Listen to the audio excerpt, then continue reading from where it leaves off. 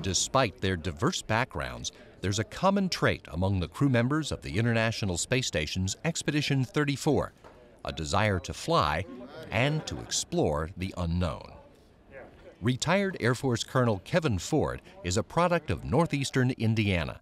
The youngest of 6 kids, was born in Portland, raised in Montpelier, and graduated high school in Hartford City. He was 14 when his oldest brother gave him his first ride in a small plane, and Ford was hooked on flying. I started working in a grocery store. I happened to have a grocer in my town who had his own airplane, and so he was really willing to give me a job and give me all the hours I needed to pay for flying lessons. Ford already had his pilot's license when he finished high school and went to Notre Dame as an Air Force ROTC student. He graduated with a Bachelor's of Science in Aerospace Engineering, did his Air Force pilot training at Columbus Air Force Base in Mississippi, and was assigned to an F-15 squadron in Germany. It was 84 to 87, so kind of the height of the Cold War kind of time. Never saw myself in the future flying in a Soyuz at that point, I'll tell you that. Then it was a fighter interceptor squadron in Iceland, while finishing his Master of Science degree in International Relations from Troy State, before being selected for the Air Force Test Pilot School. Ford earned a Master of Science in Aerospace Engineering at the University of Florida while flying as a test pilot at Eglin Air Force Base. And then he took a 3-year assignment to complete a doctorate in astronautical engineering from the Air Force Institute of Technology. He served as an instructor at the Air Force Test Pilot School before being selected as an astronaut in 2000, and did a tour as NASA's Director of Operations in Star City, Russia, before making his first trip to the International Space Station as the pilot on a 2009 shuttle supply flight during Expedition 20. Ford is a supporter of robotic exploration beyond low Earth orbit. But I think that the human, the emotional connection comes about because we see ourselves out there, we project ourselves out there, and we really want to go explore on our own, have a look with our own eyes. Russian Air Force Colonel Oleg Novitskiy is from Chervin, a small town near Minsk in what is now the Republic of Belarus. Flying in space was his childhood dream. When I was a kid, I remember looking into the dark sky with stars, and it was like a magnet. After I grew up, I realized that it's not as easy to become a cosmonaut, so I picked the shortest route. That meant becoming a military pilot. After high school, he entered the Borisoglebsk Military Pilot School. But when the military reformed itself after the fall of the Soviet Union, he moved to the Kachin Flight School and graduated with a specialization in command tactical aviation. After that, I also studied to work with military machinery, which took about 1 year. And in 1995, I was assigned to work in the city of Budyonnovsk, Stavropol region, where I started working as a military pilot. Over the years, Novitskiy was an active duty pilot and rose to become the deputy commander of a squadron based in the North Caucasus. He studied military unit management at the Yuri Gagarin Air Force Academy before serving as commander of an attack air squadron, and was selected to begin cosmonaut training in 2007. He was serving as the Russian Space Agency's Director of Operations in Houston when he was selected for his first flight. I think throughout our entire flight, we accumulate experience and knowledge, just like athletes who train to break a record. So we are preparing, and I hope that in the future we will perform a long-duration space flight, hopefully to Mars. Russian Air Force Lieutenant Colonel Evgeny Tarelkin is the son of a military pilot and a military doctor. He was born in Pervomaysky in the Chita region in southeastern Siberia, but lived all over the country. In his desire to become a pilot, he made his first parachute jump at the age of 11, despite not weighing enough to make the system work.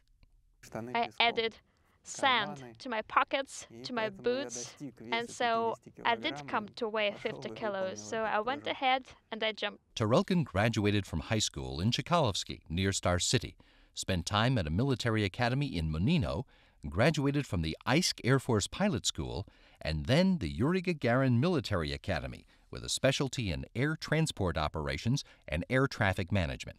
His first job was at the Gagarin Cosmonaut Training Center as a flight test engineer, training cosmonauts in survival skills and, as luck would have it, parachuting. Being that close to the cosmonauts got him thinking, I could do that.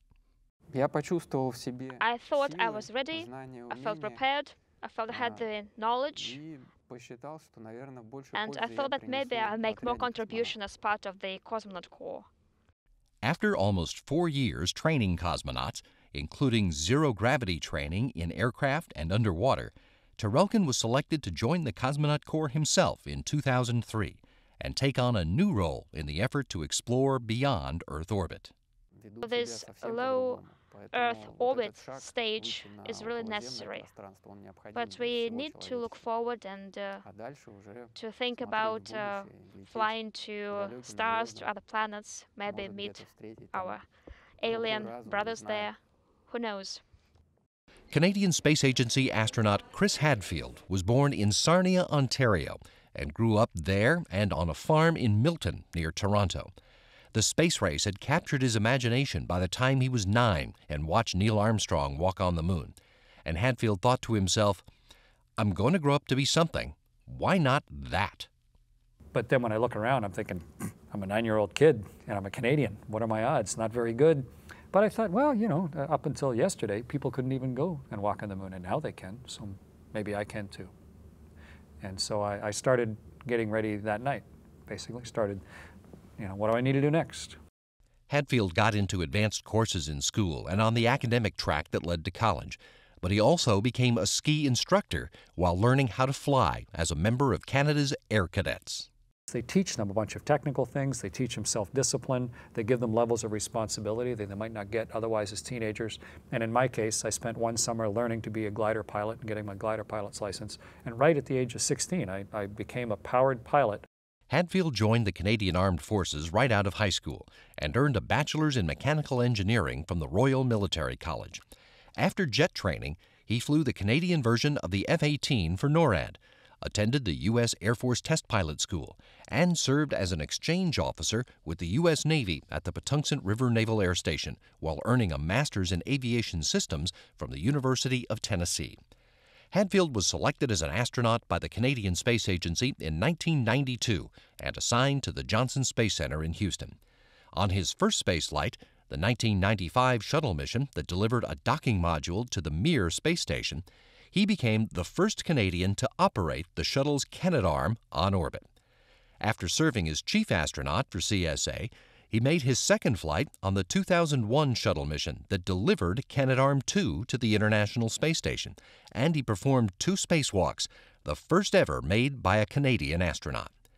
Hadfield served as NASA's Director of Operations in Star City, Russia, retired from the Canadian Air Force as a colonel, and then served in a variety of roles within NASA's astronaut office before getting this assignment to support the research on board the International Space Station. And it is our big proving ground. It's our test track for building spaceships in the future. And it is therefore the diving board, the launching board, that's going to allow us to confidently go further away from Earth. Retired Russian Air Force Colonel Romanenko was born in Shelkovo, near Moscow, and grew up in Star City at the center of the cosmonaut community.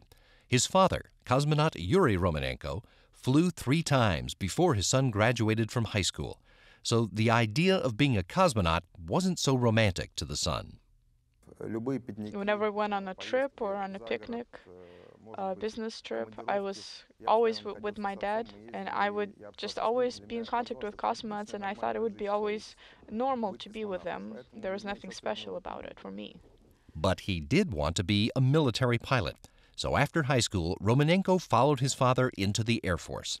He graduated from the Suvorov Military School in Leningrad and the Chernigov Higher Military School of Pilots. But after the fall of the Soviet Union, young Air Force pilots had fewer opportunities to fly fighters. Romanenko found himself co-piloting cargo transports and ferrying cosmonauts to their launch site in Kazakhstan. They weren't allowing me to fly a lot, and so I started thinking about changing jobs. maybe find something related to that. And right at that moment, I was told that they're looking for applicants to join the cosmonauts. And I thought, why not? I give it a try as well. Romanenko was selected as a cosmonaut candidate in 1997 and made his first spaceflight in 2009, commanding the Soyuz spacecraft that brought he and 2 crewmates to the International Space Station to expand its crew to 6 for the first time on Expedition 20. Romanenko has also served as deputy commander of Russia's Cosmonaut Corps, while his nation has worked with its international partners to get ready for the next journey. If everything is going well, if we're able to successfully follow the program, the flight program, even while orbiting Earth, with this rich experience, we'll be able to reach other planets as well with no problems. Dr. Tom Marshburn is a native of Statesville, North Carolina, the 7th of 7 children who loved working and playing outdoors. He remembers being excited to watch the first moonwalk because it fed into his love of adventure. I loved to draw and to paint. It was in high school that I thought, you know, the space program is interesting to me. It was specifically the space program that got me into a technical field, and I just switched completely. I concentrated on math, science, and fell in love with the physics classes. After high school in Atlanta, he earned his bachelor's in physics from Davidson College and a master's in physics from the University of Virginia. But he also came to understand that his talents might lie more in working with people. I actually came down to the Johnson Space Center and started knocking on doors, asking for a job after I received my master's degree. One of the doctors that worked here said, you ought to get a medical degree because NASA's going to need doctors someday. So I did. Marshburn earned a Doctor of Medicine at Wake Forest, trained as an emergency room physician in Toledo, Ohio, and then worked in an ER in Seattle before being accepted in the first class of NASA's Space Medicine Fellowship Program to train as a flight surgeon. In that role for NASA, Marshburn has worked in the shuttle program, in Star City, Russia for NASA personnel assigned as part of the International Space Station program, and as lead flight surgeon for shuttle and station crews. He was selected as an astronaut in 2004 and made his first spaceflight on a 2009 space shuttle mission, during which he made 3 spacewalks to complete the construction of the Kibo Laboratory Complex and get the International Space Station in shape for its mission as a testbed that will help human beings prepare for the next stage of space exploration. You'd have to build something and then test it out over a long period of time. Well, that's what the space station is. And with the Russian technology, with a lot of technology the international partners have come up with, we're able to find out how we can maintain these things we call people for a long period of time in space.